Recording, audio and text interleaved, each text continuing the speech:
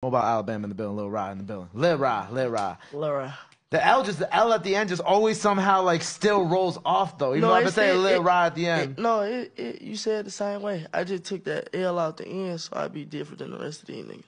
You got tired of like all the lows and the not tired of the lows, but like there being a lot of lows. I ain't gonna count like shit. Everybody in Alabama, all the rappers Lil, and then shit. If you a junior, they gonna call you Lil. You feel me? Like I'm a junior to my dad. His name Rye. That's why I'm Lil Rye. Okay. I just took the extra L off because I'm my own Rye.